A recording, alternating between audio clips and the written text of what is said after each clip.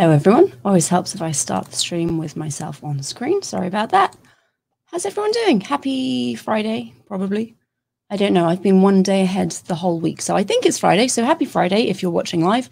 Happy whatever day it is if you're watching a replay. Nice to see you all, thank you for joining me. We are going to be going through the final couple of tablets of the Epic of Gilgamesh. If you've not watched the previous videos, they're all linked in the description below, so you can go and watch those at your leisure. We are using Benjamin Foster's translation. It's got some handy-dandy notes and interesting bits in the beginning. And at the end, there's like a whole criticism and response section. So you can read through that, get a feeling for what the academic community is saying about Gilgamesh. And yeah, we'll just jump right in. As ever, if you have questions, put them in the side chat, please. I will answer them at the end of each tablet.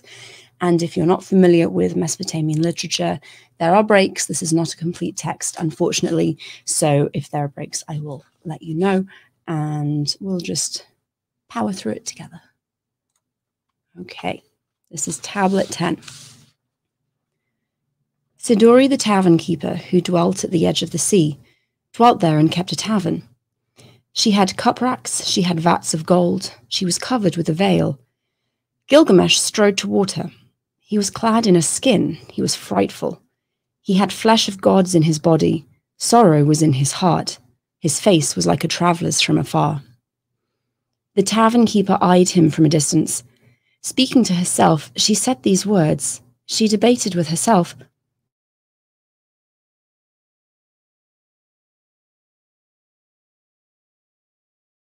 This, I am sure, is a slaughterer. At the sight of him, the tavern keeper barred her door. She barred her door and went up to the roof terrace. But he, Gilgamesh, could hear her prattle. He looked straight up and fastened his eyes upon her. Gilgamesh said to her, the tavern keeper, when you saw me, why did you bar your door? Bar your door and go up to the roof terrace. I will strike down the door. I will shatter the door belt. The tavern keeper said to him, to Gilgamesh. The whole first section of all of these sentences is broken, but they end with, I barred my door. I went up to the roof terrace. I want to know. Presumably she's asking who he is and why he's there. Gilgamesh said to her, to the tavern keeper, I am he who, with my friend Enkidu, slew the guardian, who caught and slew the bull that came down from heaven, who... Excuse me, one moment, that's someone at my door. I will be right back.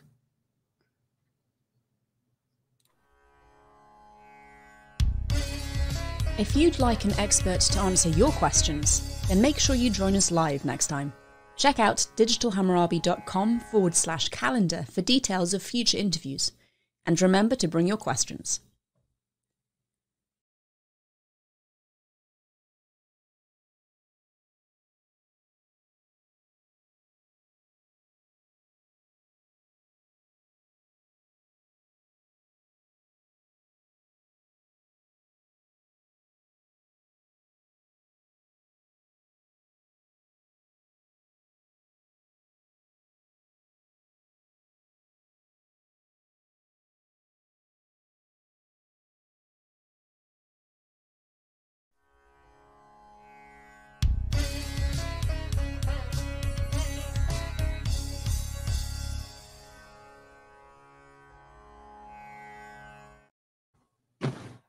Sorry, everyone, I have a delivery of, believe it or not, the very last of my stuff from the UK. I've been here nearly a decade and finally I've shipped my belongings over.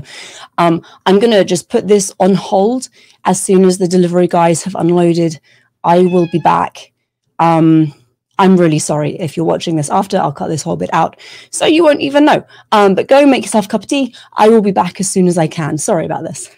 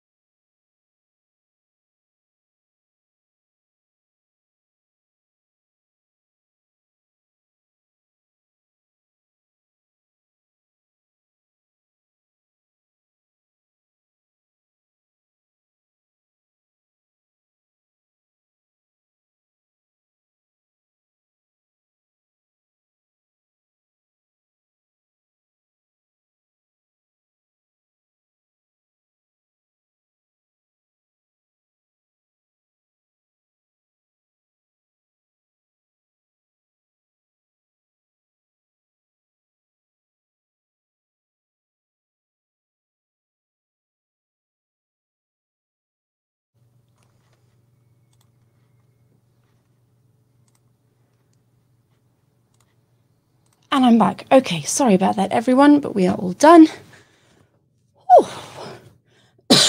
And I saw that also we've had some slight audio issues at the beginning. So I'm just going to start again. I will cut this out of the replay. So hi, if you've just joined us, I'm very sorry about that. I had a delivery of some stuff from the UK. And I knew that they'd arrive as soon as I started this live stream. So we're back. We're going to start with Tablet 10. Sidori the tavern keeper, who dwelt at the edge of the sea, dwelt there and kept a tavern. She had cup racks, she had vats of gold, she was covered with a veil. Gilgamesh strode toward her. He was clad in a skin, he was frightful. He had flesh of gods in his body, sorrow was in his heart. His face was like a traveller's from afar. The tavern keeper eyed him from a distance. Speaking to herself, she said these words. She debated with herself, "This, I am sure, is a slaughterer of wild bulls. Whence made he straight for my door?" At the sight of him, the tavern keeper barred her door. She barred her door and went up to the roof terrace. But he, Gilgamesh, could hear her prattle. He looked straight up and fastened his eyes upon her. Gilgamesh said to her, to the tavern keeper, "Tavern keeper, when you saw me, why did you bar your door? Bar your door and go up to the roof terrace. I will strike down the door. I will shatter the doorbell." We have some breaks. The tavern keeper said to him, to Gilgamesh, "I barred my door. I went up to the roof terrace. I want to know." The first section of each of those sentences is broken, but I assume she's asking who he is and why he's there. Gilgamesh said to her, to the tavern keeper, "I am he who, with my friend Enkidu, who slew the guardian, who caught and slew the bull that came down from heaven, who felled Humbaba who dwelt in the forest of cedars, who killed lions at the mountain passes." The tavern keeper said to him, to Gilgamesh, "If indeed you are he who, with Enkidu, slew the guardian, who felled Humbaba who dwelt in the forest of cedars, who killed lions at the mountain passes, who caught and slew the bull that came down from heaven, why are your cheeks emaciated, your face cast down, your spirits wretched, your features wasted? Sorrow in your heart, your face like a traveller's from afar, your features weathered by cold and sun. Why are you clad in a lion skin, roaming the steppe?" Gilgamesh said to her, to the tavern keeper, "Why should my cheeks not be emaciated, nor my face cast down, nor my spirit..." Excuse me, you're blocking the microphone, friend. "Nor my spirit wretched, nor my features wasted. Why should there not be sorrow in my heart, nor my face like a traveller's from afar, nor my features weathered by cold and sun, nor I be clad in a lion skin roaming the steppe? My friend, swift wild donkey, mountain onager, panther of the steppe, Enkidu, swift wild donkey, mountain onager, panther of the steppe. My friend whom I so loved, who went with me through every hardship. Enkidu, whom I so loved, who went with me through every hardship. The fate of mankind has overtaken him. 6 days and 7 nights I wept for him. I would not give him up for funeral until a worm fell out of his nose. I was frightened. I have grown afraid of dying, so I roam the steppe. My friend's plight weighs heavy upon me. A distant road I roam over the steppe. My friend Enkidu's plight weighs heavy upon me. A distant road I roam over the steppe. How can I be silent? How can I hold my peace? My friend whom I love is turned to clay. Enkidu, my friend whom I love, is turned to clay. Shall I too not lie down like him, and never get up forever and ever? After his death I could find no life. Back and forth I prowled like a bandit in the steppe. Now that I have seen your face, tavern keeper, may I not see that death I constantly fear? The tavern keeper said to him, to Gilgamesh, "Gilgamesh, wherefore do you wander? The eternal life you are seeking you shall not find. When the gods created death for mankind and withheld eternal life for themselves, when gods created mankind, they established death for mankind and withheld eternal life for themselves. As for you, Gilgamesh, let your stomach be full. Always be happy night and day. Make every day a delight. Night and day, play and dance. Your clothes should be clean, your head should be washed. You should bathe in water. Look proudly on the little one holding your hand. Let your mate always be blissful in your loins. This, then, is the work of mankind. He who is alive should be happy. Gilgamesh said to her, the tavern keeper, "What are you saying, tavern keeper? I am heartsick for my friend." "What are you saying, tavern keeper? I am heartsick for Enkidu." "Now then, what is the way to Utanapishtim? What is its landmark? Give it to me. Give me its landmark. If need be, I'll cross the sea. If not, I'll roam the steppe." The tavern keeper said to him, to Gilgamesh, "Gilgamesh, there has never been a way across. No one from the dawn of time has ever crossed this sea. The valiant Shamash alone can cross the sea. Save for the sun, who could cross this sea? The crossing is perilous, highly perilous, the course, and midway lie the waters of death, whose surface is impossible. Suppose, Gilgamesh, you do cross the sea. When you reach the waters of death, what will you do? Yet, Gilgamesh, there is Urshanabi, Utnapishtim's boatman. He has the stone charms with him as he picks cedar in the forest. Go, show yourself to him. If possible, cross with him. If not, turn back." When Gilgamesh heard this, he raised the axe at his side. He drew the sword from his belt. He crept forward, went down toward them. Like an arrow, he dropped among them. His battle cry resounded in the forest. When Urshanabi saw him, he put on his glory. He raised his own axe and stood up tall as he could before him. Then Gilgamesh, for his part, hit him on the pate, gripped him by the head, gripped his arm together with his chest. And the stone charms were those who sealed the boat from leaking. It was they that had no fear of the waters of death. The broad sea, the ocean, lapped toward Gilgamesh. He held back the stone charms and the boat from the water. He smashed the stone charms and threw them into a channel. Gilgamesh turned back and stood before him. Sursanabi, which is another name for Urshanabi, stared at him. Sursanabi said to him, to Gilgamesh, "What is your name, pray tell?" "I am Sursanabi, servant of Utnapishtim, the distant one." Gilgamesh said to him, to Sursanabi, "Gilgamesh is my name. I am he who came from Uruk, the abode of Anu, who travelled here around the mountains, the distant road where the sun comes forth. Now that I have seen your face, Sursanabi, show me Utnapishtim, the distant one." Urshanabi said to him, to Gilgamesh, "Why are your cheeks emaciated, your face cast down, your spirit wretched, your features wasted, sorrow in your heart, your face like a traveller's from afar, your features weathered by cold and sun? Why are you clad in a lion's skin, roaming the steppe?" Gilgamesh said to him, to Urshanabi, "Why should my cheeks not be emaciated, nor my face cast down, nor my spirit wretched, nor my features wasted? Why should there not be sorrow in my heart, nor my face like a traveller's from afar, nor my features weathered by cold and sun, nor I be clad in a lion's skin, roaming the steppe? My friend, swift wild donkey, mountain onager, panther of the steppe. Enkidu, swift wild donkey, mountain onager, panther of the steppe. My friend whom I so love, who went with me through every hardship.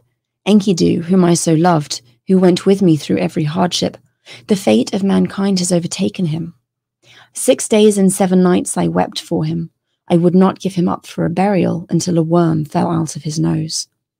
I was frightened. I have grown afraid of dying, so I roam the steppe. My friend's plight weighs heavy upon me. A distant road I roam over the steppe. My friend Enkidu's plight weighs heavy upon me. A distant road I roam over the steppe. How can I be silent? How can I hold my peace? My friend whom I loved is turned into clay. Enkidu, my friend whom I loved, is turned into clay. Shall I too not lie down like him, and never get up forever and ever?"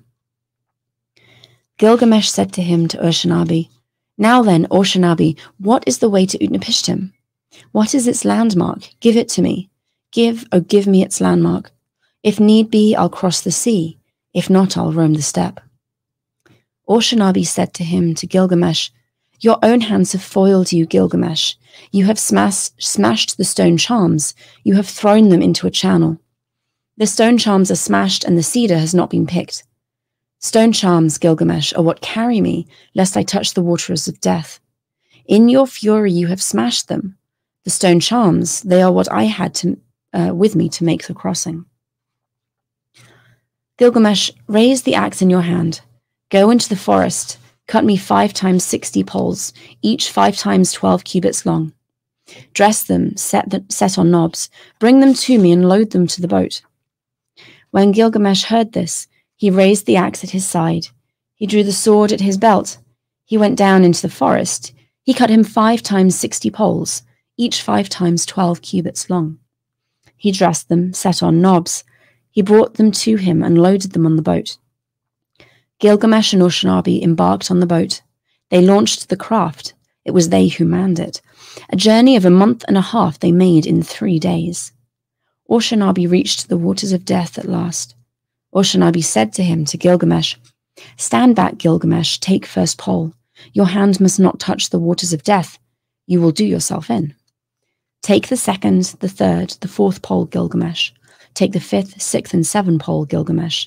Take the 8th, 9th, and 10th pole, Gilgamesh. Take the 11th and 12th pole, Gilgamesh." At twice 60 sea miles, Gilgamesh had used up the poles. Then he, for his part, unfastened his belt.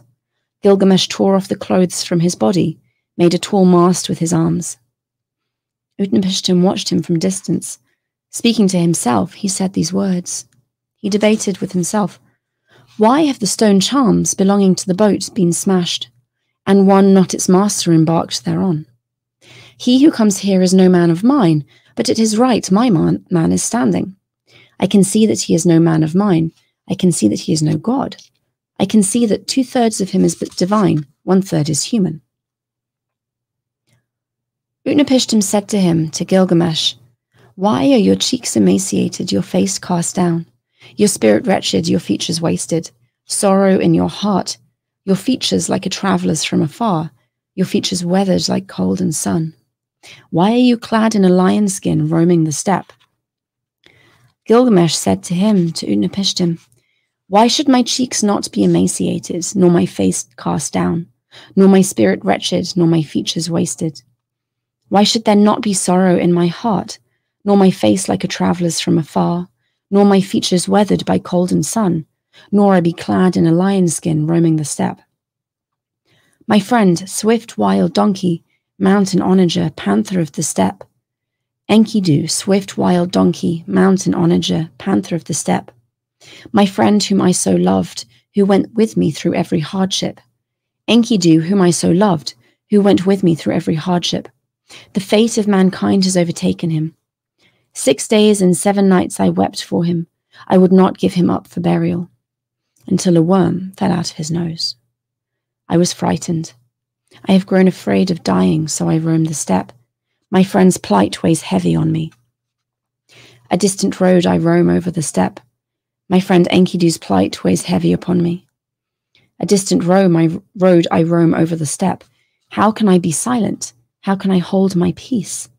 My friend whom I so loved is turned into clay. Enkidu, my friend whom I loved, is turned into clay. Shall I too not lie down like him, and never get up forever and ever?" Gilgamesh said to him, to Utnapishtim, "I said to myself, I will go see Utnapishtim, the distant one, of whom they tell. I set forth, I traversed all lands. I came over one after another wearisome mountains. Then I crossed one after another all the seas. Too little sweet sleep has smoothed my countenance. I have worn myself out in sleeplessness. My muscles ache for misery. What have I gained for my trials? I had not reached the tavern keeper when my clothes were worn out. I killed bear, hyena, lion, panther, tiger, deer, ibex, wild beasts of the steppe. I ate their meat. I made a butchery of their skins. Let them close the gates of sorrow. Let them seal its portal tight with pitch and tar. Thanks to me, they shall never have to leave off dancing in their days. Thanks to me, joyful, they shall spend their nights in bliss." Utnapishtim said to him, to Gilgamesh, Why, O Gilgamesh, do you go in pursuit of sorrow? You who are formed of the flesh of gods and mankind, you for whom the gods acted like mother and father. When was it, Gilgamesh, you turned into a fool? They set a throne for you in the assembly of elders and said to you, please take your seat. The fool is given beer dregs instead of butter, bran and crusts instead of something. The following is very fragmentary, unfortunately. You strive ceaselessly. What do you gain? When you wear out your strength in ceaseless striving, when you torture your limbs with pain, you hasten the end of your days. Mankind, whose descendants are snapped off like reeds in a canebrake, the handsome young man, the lovely young woman, death will rob them of something all too soon. No one sees death. No one sees the face of death. No one hears the voice of death. But cruel death cuts off mankind. There is a time for building a house. There is a time for starting a family. There is a time for brothers to divide an inheritance. There is a time for disputes to prevail in this world. There is a time for the river, having risen and brought high water. Mayflies are drifting downstream on the river, their faces gazing at the sun. Then suddenly there is nothing. The missing and the dead, how alike they are. They lime not death's image. No one dead greets a living being in this world. The supreme gods, the great gods, being convened, the goddess mother Mamitum, she who created their own destiny, ordained with them. They established death and life. The time of death they did not make known. That is tablet 10. I'm going to take a quick look and see if we have any questions. Poor old Gilgamesh. He's not having an easy time of it.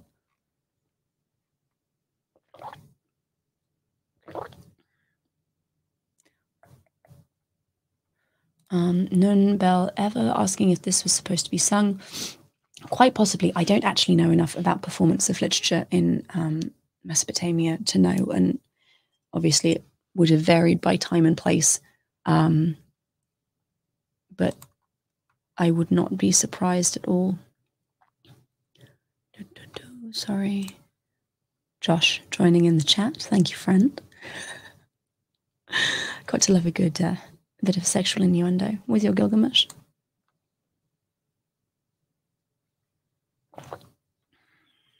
Okay, I think we can move on. Ah, Alan, yes, like all good heroes, he's his own worst enemy. He really is. He really is. But we love him. Gilgamesh said to him, to Utnapishtim, the distant one, as I look upon you, Utnapishtim, your limbs are not different. You are just as I am. Indeed, you are not different at all. You are just as I am.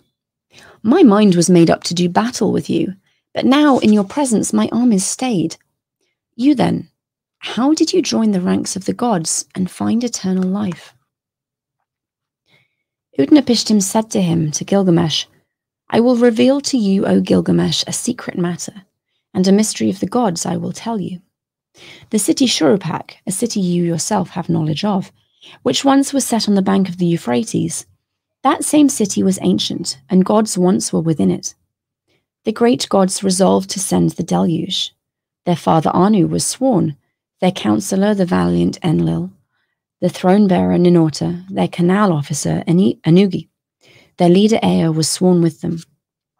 He repeated their plans to the reed fence. Reed fence, wall, wall. Listen, O reed fence, pay attention, O wall. O man of Shuruppak, son of Ubartutu, wreck house, build boat, forsake possessions and seek life. Belongings reject and life save. Take aboard the boat seed of all living things. The boat you shall build, let her dimensions be measured out. Let her width and length be equal. Roof her over like the watery depths. I understood full well. I said to Ea, my lord, your command, my lord, exactly as you said it, I shall faithfully execute. What shall I answer the city, the populace, and the elders? Ea made ready to speak, saying to me, his servant, then you shall speak to them thus. I am sure that Enlil has come to dislike me. I shall not dwell in your city. I shall not even set my foot on the dry land of Enlil. I shall descend to the watery depths and dwell with my lord Ea. Upon you he shall shower down in abundance, a windfall of birds, a surprise of fishes. He shall pour upon you a harvest of riches. In the morning, cakes in spates. In the afternoon, grains in rains. At the first glimmer of dawn, the land was assembling at the gate of Atrahasis. The carpenter carried his adze, the reed cutter carried his stone, the shipwright carried his broadaxe. The old men brought the coiled palm fibre, the wealthy carried pitch. In 5 days I planked her hull. 1 full acre was her deck space, 10 dozen cubits the height of each of her sides, 10 dozen cubits square her outer dimensions. I laid out her structure, I planned her design. I decked her in 6, I divided her in 7. Her interior I divided in 9. I drove the water plugs into her. I saw to the spars and laid in the stores. Thrice 3,600 measures of tar I poured into the oven. Thrice 3,600 measures of tar I poured out inside her. Not counting the 3,600 measures of oil that the offering consumed, and twice 3,600 measures of oil that the boat builder held in reserve. Draw a plan of the boat that you will build, a plan of a circle. Let her length and breadth be equal. Let her deck area be 1 acre. Let her sides be 10 cubits high. Let thongs, each 120 cubits long, be interwoven inside her. Let my household twist the palm fibre for you. It will surely take 4 times 3,600 plus 30 measures of fibre. I lay out 30 ribs within her, 10 times 10 cubits long, 20 fingers thick. I fastened 3,600 stanchions within her, 10 fingers thick, half cubit long. I walled in her compartments above and below. I allowed 60 times 60 measures of bitumen for her outside. I allowed 60 times 60 measures of bitumen for her inside. I had 60 times 60 measures of bitumen poured out for her compartments. I had my kilns loaded with 28,800 measures of tar. Then I poured out 3,600 measures of bitumen into her. The bitumen did not come all the way up. 50 times 60 measures of lard I added. For the workmen I slaughtered bullocks.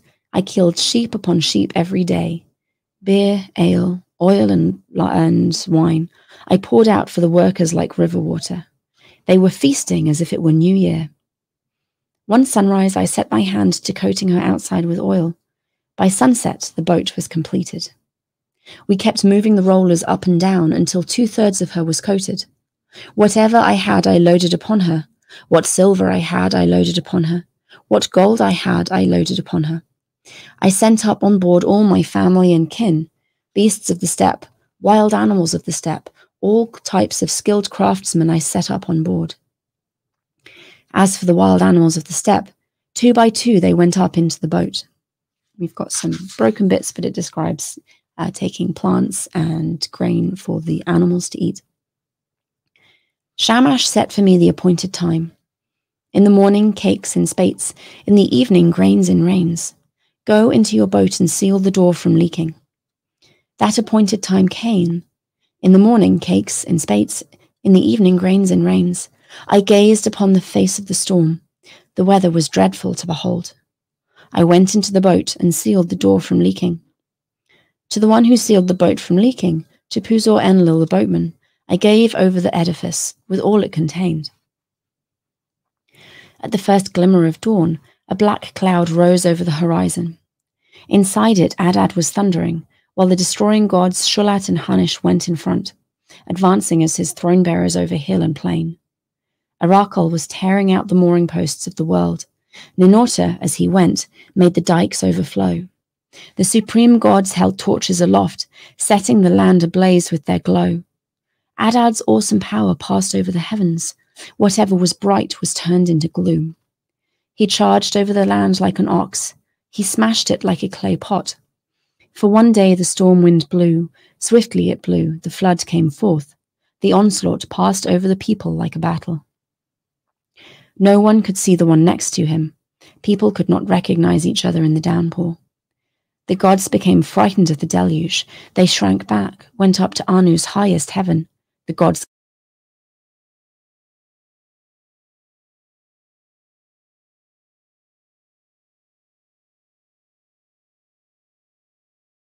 when I was one to speak up for an evil deed in the assembly of the gods?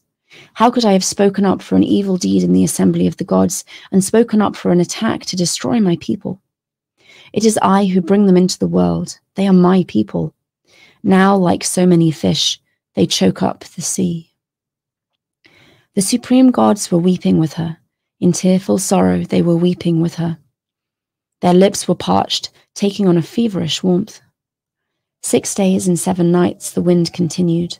The flood and windstorm leveled the land. When the 7th day arrived, the windstorm abated, that flood abated in battle. The sea that had churned like a woman in labor grew calm. The tempest stilled, the deluge ceased.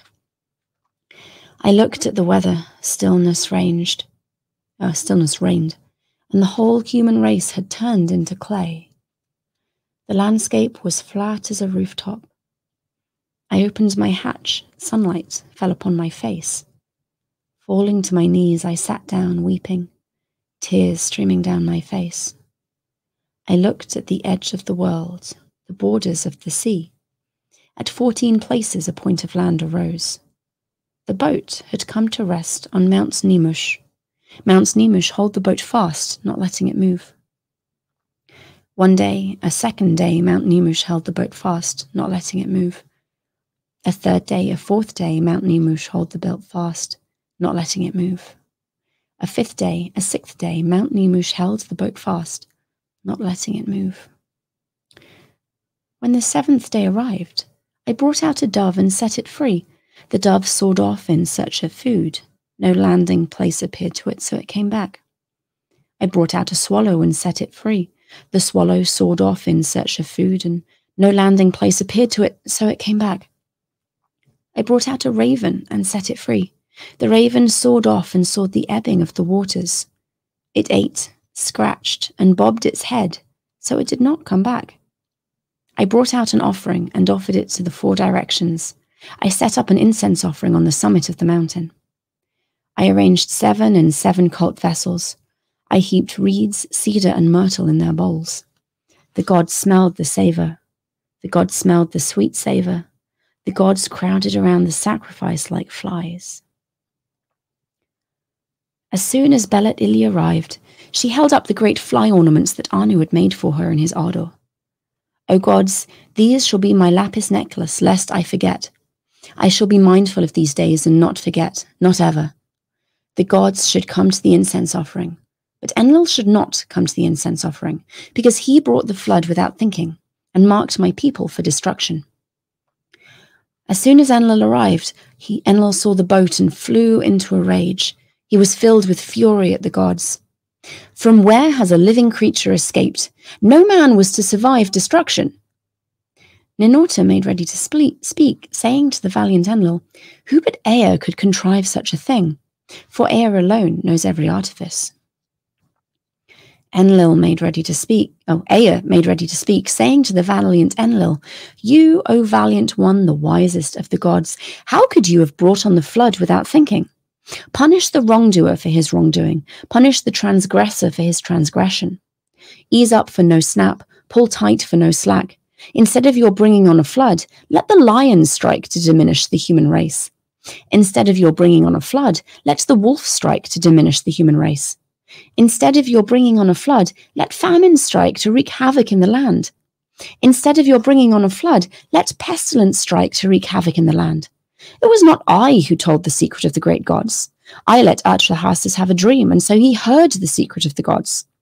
Now then, think what to do about him. Then Enlil came up into the boat. Leading me by my hands, he brought me out. He brought out my wife, had her kneel beside me. He touched our brows, stood between us to bless us. Hitherto Utnapishtim has been a human being. Now Utnapishtim and his wife shall become like us gods. Utnapishtim shall dwell far distant at the mouth of the rivers. Thus it was they took me to a far distance and had me dwell at the mouth of the rivers. Now then, who will convene the great gods for your sake, that you may find the eternal life you seek? Come now, try not to sleep for 6 days and 7 nights. As he sat there on his haunches, sleep was swirling over him like a mist. Utnapishtim said to his wife, "Behold this fellow who wanted eternal life. Sleep swirls over him like a mist." His wife said to Utnapishtim the distant one, "Do touch him so the man wakes up. Let him return safe on the way whence he came. By the portal he came through, let him return to his land." Utnapishtim said to his wife, "Since the human race is duplicitous, he'll endeavor to dupe you. Come now, bake his daily loaves, put them one after another by his head, then mark the wall for each day he has slept." She baked his daily loaves for him, put one after another by his head, and made known for him on the wall the days he had slept. The first loaf was dried hard, the second was leathery, the third soggy, the crust of the fourth had turned white, the fifth was grey with mould, the sixth was fresh, the seventh was still on the coals when he touched him. The man woke up. Gilgamesh said to Utnapishtim the distant one, "Scarcely had sleep stolen over me, when straightway you touched me and roused me." Utnapishtim said to Gilgamesh, "Up with you, Gilgamesh. Count for me your daily loaves, that the days you have slept may be known to you. The first loaf is dried hard. The second is leathery, the third soggy. The crust of the fourth has turned white. The fifth is grey with mould. The sixth is fresh. The seventh was still on the coals when I touched you and you woke up." Gilgamesh said to Utnapishtim the distant one, "How should I carry on, Utnapishtim? Wherever should I go, now that the bereaver has taken hold of my flesh? Death lurks in my bedchamber, and wherever I turn, there is death." Utnapishtim said to Urshanabi the boatman, "Urshanabi, may the harbour cast you off, may the crossing despise you, be banished from the shore you shuttled to. The man you brought here, his body is matted with filthy hair, hides have marred the beauty of his flesh. Take him in hand, Urshanabi, bring him the washing bowl. Have him cut out his filthy hair with water, have him wash out his filthy hair with water, clean as clean can be. Have him throw away his hides, let the sea carry them off. Let his fine body be rinsed clean. Let his headband be new, have him put on raiment worthy of his dignity. Until he reaches his city, until he completes his journey, let his raiment stay spotless, fresh and new." Urshanabi took him in hand and brought him to the washing bowl. He washed out his filthy hair with water, clean as clean can be. He threw away his hides, the sea carried him off. His fine body was rinsed clean. He renewed his headband, put on raiment worthy of his dignity. Until he reached his city, until he completed his journey, the raiment would stay spotless, fresh and new. Gilgamesh and Urshanabi embarked on the boat. They launched the craft. It was they who manned it. His wife said to Utnapishtim the distant one, "Gilgamesh has come here, spent with exertion. What have you given him for his homeward journey?" At that, Gilgamesh, lifted the pole, bringing the boat back to the shore. Utnapishtim said to Gilgamesh, "Gilgamesh, you have come here, spent with exertion. What have I given you for your homeward journey? I will reveal to you, O Gilgamesh, a secret matter and a mystery of the gods I will tell you. There is a certain plant. Its shape is like a thorn bush. Its thorns are like the wild rose and will prick your hand. If you can secure this plant, when you eat it, you will return to how you were in your youth." No sooner had Gilgamesh heard this, he opened a shaft, threw away his tools. He tied heavy stones to his feet. They pulled him down into the watery depths. He took hold of the plant and pulled it up. It pricked his hand. He cut the heavy stones from his feet, and the sea cast him upon its shore. Gilgamesh said to Urshanabi the boatman, "Urshanabi, this plant is cure for heartache, whereby a man can regain his vitality. I will take it to ramparted Uruk. I will have an old man eat some and so test the plant. His name shall be Old Man Has Become Young Again. I myself will eat it and return to how I was in my youth." At 20 double leagues they took a bite to eat. At 30 double leagues they made their camp. Gilgamesh saw a pond whose water was cool. He went down into it to bathe in the water. A snake caught the scent of the plant. Stealthily it came up and carried the plant away. On its way back it shed its skin. Thereupon Gilgamesh sat down weeping, tears streaming down his face. He said to Urshanabi the boatman, "For whom, Urshanabi, have my arms been toiling? For whom has my heart's blood been poured out? For myself I have obtained no benefit. I have done a good deed for a reptile. Now the flood waters rise against me for 20 double leagues. When I opened the shaft, I threw away the tools. How shall I find my bearings? Had I only turned away and left the boat on the shore." At 20 double leagues, they took a bite to eat. At 30 double leagues, they made their camp. When they arrived in ramparted Uruk, Gilgamesh said to him, to Urshanabi the boatman, "Go up, Urshanabi, pace out the walls of Uruk. Study the foundation terrace and examine the brickwork. Is not its masonry of kiln-fired brick? And did not 7 masters lay its foundations? 1 square mile of city, 1 square mile of gardens, 1 square mile of clay pits, a half square mile of Ishtar's dwelling. 3.5 square miles is the measure of Uruk." That is the end of the Gilgamesh epic. It ends pretty much as it started, gazing out at the city of Uruk. Well, I enjoyed that. I hope you all did too. I'm going to take a little bit of a look and see if we have questions. Excuse me. Okay.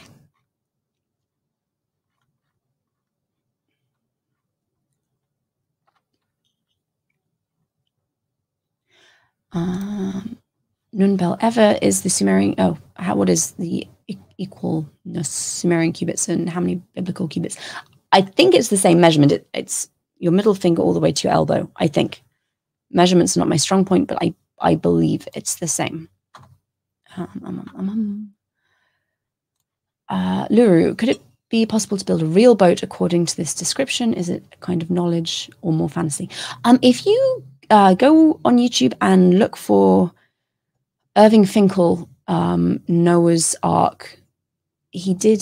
Dr. Irving Finkel is one of the curators at the British Museum. He did a film where he did actually make a smaller scale, but make a boat in the style that is being described here. This is a very traditional Mesopotamian boat, round, made of reeds, covered in bitumen to waterproof it. But yeah, it's absolutely doable. Sadicus, I understand it's sci-fi. Has anyone read Zecharia Sitchin, or is that allowed here? It's absolutely allowed. I've read the first book. I didn't really get into it more than that. It's very interesting sci-fi. We have a couple of videos talking about why it's not actually historical. Yeah, interesting stuff. We get asked occasionally if Zecharia Sitchin could read Sumerian. My answer is I don't know. If he could, he was straight up lying or just didn't understand it as well as he wants people wants people to think he was. Sitchin, sorry, I wouldn't call him revolutionary. He made a bunch of shit up. His translations are straight out incorrect. He didn't understand Sumerian as well as he thought he did. And again, the field has come a long way since he was writing. I should just do a basic video walking through some of the mistakes he makes in translation because, yeah, it's none of it, I'm afraid, is rooted in historical, archaeological, sorry, my brain is not, I'm looking for a word. Study of ancient languages. Philological fact. I am not familiar with that song. Version of Archhasa Zanenki, that sounds pretty damn cool. If there is a link somewhere you can send me, I'll put it in the description. That sounds fascinating. Sorry, just scrolling down.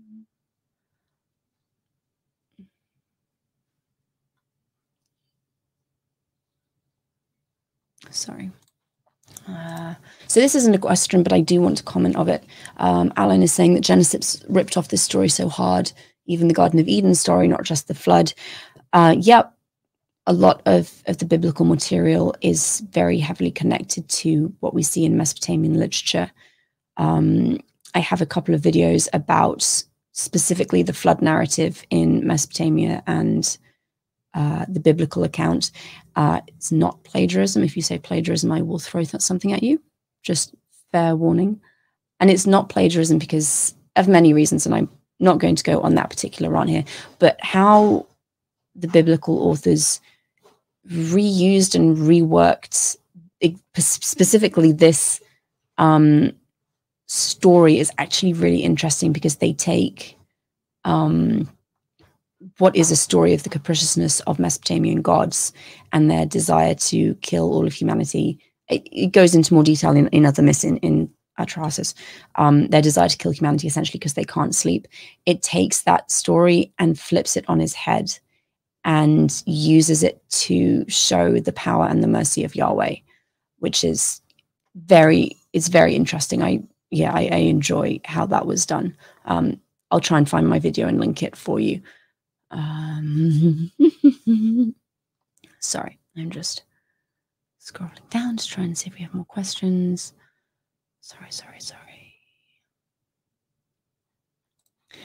Alan again, Tablet 1 explicitly tells us that this is a written story. Gilgamesh doesn't defeat death, but the device of writing wins him immortality of a sort. Might that have impressed an ancient audience? Yeah, quite possibly. I mean, this is something that you see with a lot of royal writings commissioned by kings on behalf of kings. It's what I started my PhD dissertation on, royal inscriptions, and a lot of them are expressly for using writing to preserve your own name. The idea is that you make a name for yourself and you write it down, and then it's kept there. And there are actually curses in a lot of these inscriptions that essentially say, because they were buried underneath temple foundations and put in temple walls and palace walls and all this kind of thing. So it's not like they would have been very publicly accessible. These were not intended to necessarily publicize your name to the populace. Who the audience is can be debated. I think it was the gods and future kings, but there are curses that say if curses on future kings who dig up these inscriptions and don't put them back again, or erase the names off and put their own names on them instead. The preservation of one's name, I think, in writing explicitly is very, very important to a lot of Mesopotamian kings. Hussein is saying there are a lot of people interested about our civilization. Absolutely. I love Mesopotamia. I feel greatly privileged to have been able to spend so much of my life studying it. I would love to visit Iraq one day. One day. We will see. Okay, I'm just checking to see if we have... Sorry. I want to make sure I don't miss any questions before I say goodbye. Yes, I love the biblical parallels, of course, but what really sings to me is Gilgamesh's love for Enkidu and his deep pain upon his death. Absolutely, this is a story of grief and mortality, and I think a very human fear of death. Like it's a thing. I think a lot of people, if not everyone, struggles with it, and this is Gilgamesh's attempt to come to terms with his own mortality, and it speaks to a lot of people. Zaya, if you have something to email me, like I asked Zaya to please send me the link to their video, just email me digitalhammurabi@gmail.com, and I'll put it in the description. Sorry. Oh dear, apparently Josh is home and I've locked him out. Okay, well, this is a great time for me to go then and let him into the house. Sorry, darling, I'll be right there. Thank you everyone for joining me. I really enjoyed this. I hope that you did too. I think I'll probably start making this a regular thing. I really enjoy reading Mesopotamian literature. I have books and books of it downstairs. So I'll be back in the new year with some new stories for you. If you have a particular favorite that you want me to tackle first, leave a comment in the description and I will see what I can do. If you celebrate Christmas, have a lovely Christmas. If you don't celebrate it, I hope you have a lovely time regardless. And yeah, I'll see you soon.